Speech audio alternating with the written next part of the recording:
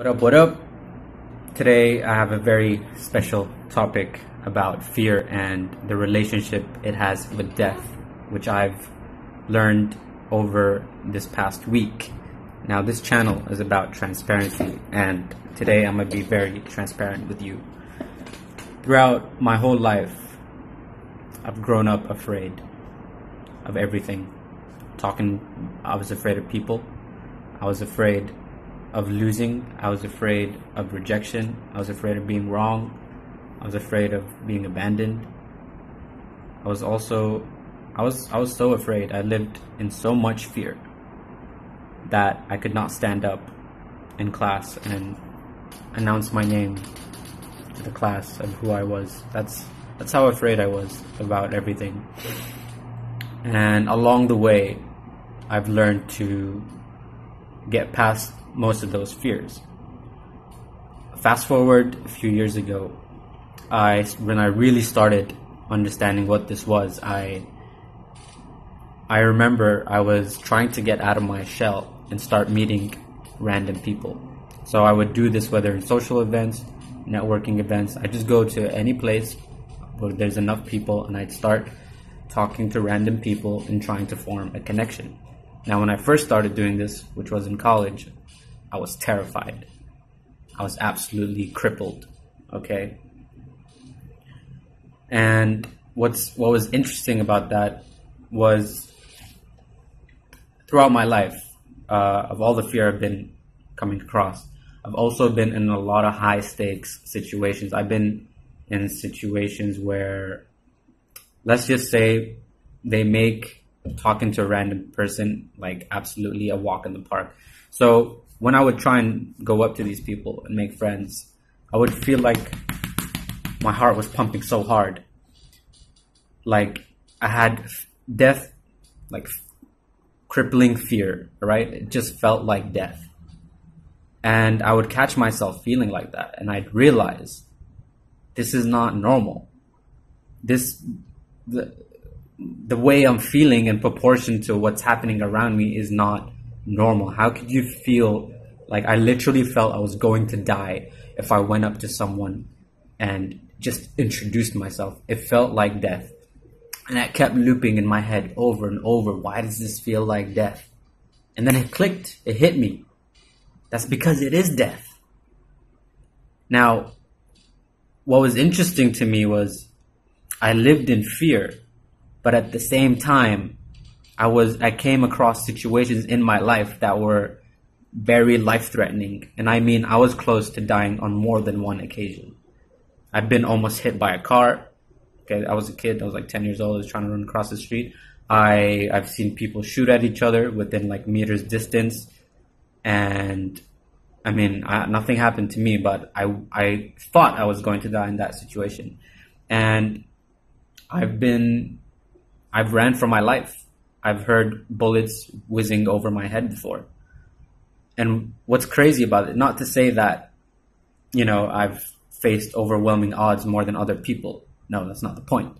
The point I'm trying to make is that, and try and get this is really crazy. The fear that I felt when I was running for my life was the exact same feeling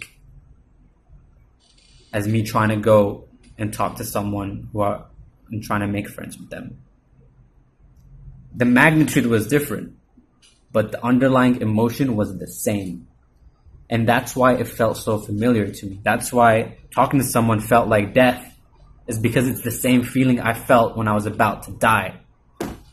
And because your brain can't get context for what's happening inside. Whether it's fear or dopamine, it doesn't know. It just takes it for and it just goes on its primal infrastructure. And fear is meant to stop you from dying, is to fight for your survival. So when I started realizing this, or the tie between the two emotions, I started going more and more into situations where I was put into that same fear. And every time I felt that fear, I would go straight into it again, because I knew that at this point, I was trying to conquer the fear of death. And when you get in touch with the idea of your death, things start to change. You start to take things less for granted. You start to take life, no matter how hard of a situation, you take life. You don't take it for granted because you're constantly living on the edge. If you had a gun to your head every day, then that breakfast would be the best breakfast you've ever had every morning. Okay, you'd never take single instance for granted. And that's part of coming to terms with your death, because it's a scary thing. We're built for survival. But we spend all that time sheltering ourselves to survive, because every fear we have, whether it's putting yourself out there or expressing yourself, that fear is rooted in fear of death. So it's no wonder nobody takes action. It's no wonder people are afraid of themselves, because they feel like they're going to die. It's the same thing. So the reason I'm telling you this is that if you are afraid, recognize that one, the danger outside is a lot less different now, but your brain is interpreting it differently. And two, it's not meant to push the fear away, but to feel it and still go about what you were going to do anyway. Feel the fear and do it anyway. And the reason I'm sharing this today is because I feel like death right now. I'm afraid right fucking now. And it feels like death again. I've been through a lot of high stakes situations. I've seen how I've felt and reacted in those situations, but this is a whole league on its own. I've never felt this kind of deep-seated fear of dying, or it's actually fear of abandonment, but it feels like death. And I'm able to still sit here and shoot you this video in the hopes that maybe, just maybe one person can take something from this. And I just want you to know, whether you know me or you don't, whether you're my friend or a close one, if you're watching this, I just want you to know that I'm extremely, super sorry. I'm sorry for the pain I might have caused you. Because right now, going through this, feeling this pain of fear of abandonment, which literally feels like I'm going to die. If I've ever made you feel that same way, I can't express how sorry I am if I did that to you. Because I wouldn't wish this feeling on anybody. And what I'm starting to realize is that, I've abandoned a lot of people. I've blocked my love from giving my love to a lot of people. And it's only normal that I'm faced with this situation where I feel abandoned. And it's blown out of proportion right now because, again, it's that fear of dying, that just because it got that, maybe it's that inner child that's afraid to be abandoned, and then which meant equal death.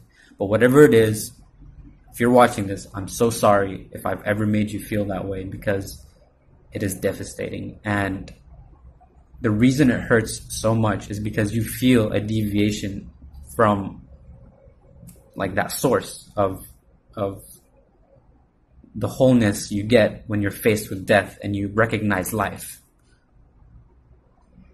And I'm sorry if I made you feel that way. And I'm sorry because making anybody feel this way means, I've been scammed and I've went into isolation and I've detached, I've separated versus trying to be collaborative and joining.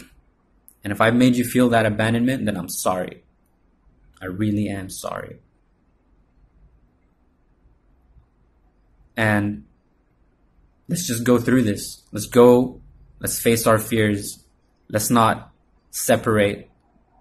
Let's not detach. Let's recognize that anyone who is detached has been scammed, and that at their default, we're all whole. So let's try and move towards that. And I hope you can conquer your fears today. My fear is that I die and not done enough. Recognize yours. couple more things I want to add to the previous video is that why it's so important to realize these things, or why I believe it's crucial that you make these connections. Because if I never did that, I would not be where I am today, and I would not have learned anything along the way here if I never took those chances. I'd be a much sadder person by not facing the fears that I had, because I was, like I said, I was afraid of everything. So I would have just lived like inside a shell if I hadn't done anything. And the major thing that I realized, apart from the whole gratitude for life, that is one, is obviously happiness. A second thing is, remember, your prime goal as a species is to survive. So when you have these built-in mechanisms to help you survive, it doesn't mean you should jump towards death, right? You don't have to put yourself in life-threatening situations to get the same examples that I did, or to get that same epiphany that I'm trying to get to you. You don't have to dump in all your money or savings and move to a different country or all these things. You don't have to do that. It's accessible right now through your breath. Because look, if you ever seen someone who's dying at a hospital, what's the last thing that goes away? Kidneys fail, liver, stomach, everything slowly degrades. But the last thing before someone dies that's still active is their breathing. Your breath is your life force. So if you want to get a glimpse of death, just hold your breath and you'll get it within a minute or two. Boom, you can stay weeks without food. You can barely last a minute without breathing. So if you ever need to tap into that part of yourself, it's through the breath. And what the breath taught me is, now, when you're closer towards death, when you start to realize your death, you start to see things at a holistic level, right? You're almost going back to the source of where you came from, whatever you believe in. You're going back towards that because now you're facing your death. And when you're looking at things from that holistic standpoint, you start to feel for the interconnectedness of everything. And what you start to realize through pain, okay, I'm learning this through pain. I didn't run away from it, I went through it. Without drugs, without coping mechanisms. I just sat there and I took it. And I'm taking it right now. And what I can tell you, which is why I was apologizing before, because when you're connected again and you feel the empathy towards how you have made people feel throughout you, because if you're about to die and you start to recognize what's actually important in this life, whether you make the best content, whether you build the biggest businesses or have the most amount of friends, at the end of the day, you're going to die, the world is going to die, the internet will cease to exist, the whole universe will cease to exist. So what's that all mean anyway? You start to realize these things as you're going through it, and you start to remember what you actually truly care about and what are the things that really matter to you.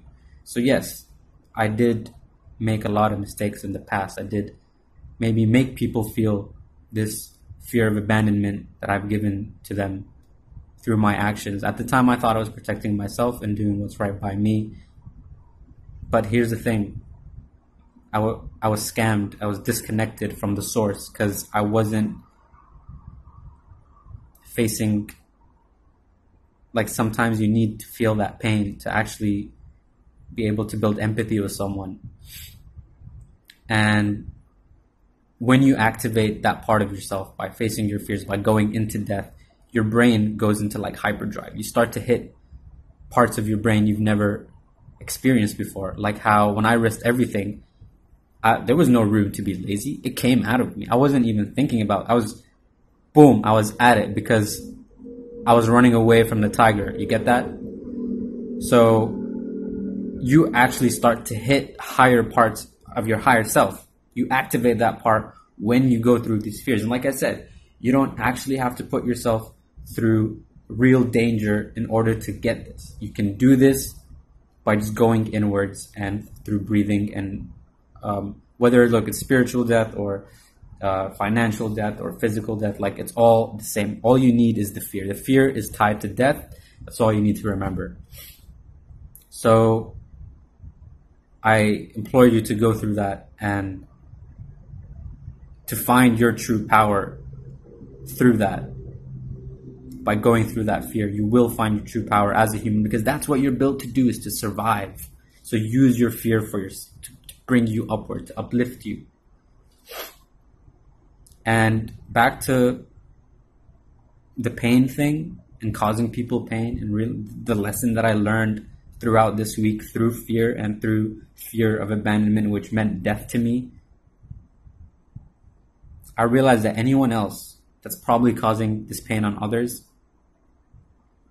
is unconscious. They've been deluded. They've been detached from their source of who they are, which I believe we are in our essence connected to everything else.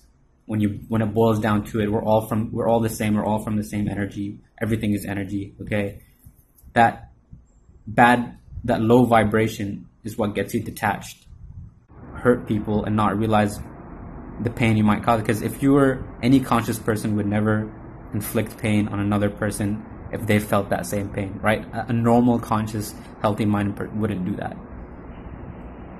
So if you are experienced with someone who has done that, or if you've done that to someone, or if I've done that to you, remember that we've been detached, we've been scammed, and our true selves are not like that. And we are not those people. We are actually the part of ourselves who are connected. And sometimes that's what it takes to get connected again. It's almost like if presence or like connectedness is this tunnel, okay? This tunnel with a very narrow entrance, and it's the light at the end of the tunnel. And you're trying to go through this tiny tunnel with your big old head, okay? And you've got all this baggage. The rest of your body is this baggage, and you're trying to shove your entire head through this tiny hole to get to the end of the tunnel. So obviously it's going to hurt. The more you push, the more you can feel that baggage just ripping out of you. Okay? Trying to get to the other side. Your body, technically, the physical world. We get so tied up in the physical world that we get drawn away from our source, which is the energetic world. A lot of people talk about this, but really think about this. The more we get attached to this world, the more we're detached from the whole. And that's when you start hurting your friends and your loved ones, and because you've become attached to worldly possession. Because if you felt your death, you would realize that these are some things that are what matter, or what really carry on. If there is an afterlife, I don't know, man. I'm not even assuming there is. I'm just saying. So to get to that presence, to that wholeness again, sometimes you have to go through the tunnel and just rip off everything out of you, that the physical attachments you've had, and it's a painful process. So again, this is not a call for help. I'm not going to die. I'm not calling for kumbaya to come join me if I've hurt you. This is not what it is. I think it's just time to start talking about these things, and I just didn't want to rob this opportunity that I could share with someone. If this video reaches you, if it helps you, then I'm glad. I'm glad I spent the willpower to record this. Take care. Remember, everything is fleeting. Life is short. It's a flash. That doesn't mean don't respect your boundaries, or people who really have wronged you doesn't mean you should forget about them. But I think the main point is to be aware. Is to be aware of where everyone is coming from, because everyone in their perspective, from their paradigm, where they're at, they're probably right. So let's just take the big boy approach and look at things from a holistic level and get in touch with our source. Stay frosty, brother.